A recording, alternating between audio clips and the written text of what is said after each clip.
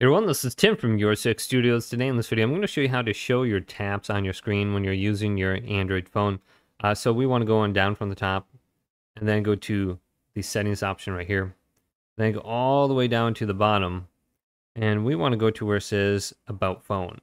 Now under About Phone, just go to where it says Software Information, click this, and then go to where it says Build Number and tap this like 5 times and this will unlock the developer mode. Then we can go back. And then under this screen, go to developer options and then scroll on down under here. And under input, we should have the option to enable taps. So you can see where you're tapping for demonstration purposes or something like that. Let's go on down and here's input. So we have two different options. We have show taps. This is what I'm using right now. And you can see where you're tapping on the screen. And then we have pointer location. So just enable this and you'll see the pointer location on your phone.